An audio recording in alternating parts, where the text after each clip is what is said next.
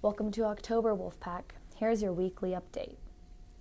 In wake of the tragic event that occurred in Las Vegas this last Sunday, the university community came together to offer prayer, support, and resources. Our Story, a new student club on campus, held a moment of silence and prayer on Monday. Additionally, a candlelight vigil was held the following evening for support and prayer to those affected by the event. Throughout the week, Take 5 Pause for Love program through Counseling Services Department will have therapy dogs and counselors present for walk-up consultations.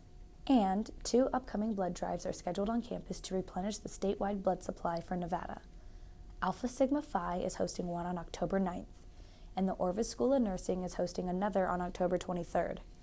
Both will be held in the Mathewson IGT Knowledge Center's Rotunda. The university's counseling center is available to help those affected by the shooting and can be reached at 775-784-4648. The Dean of Student Office can be reached at 775-682-6834.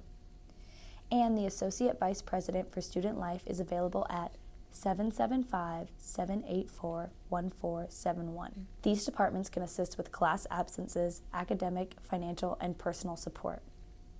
For more information on these stories and more, visit unr.edu/Nevada-today.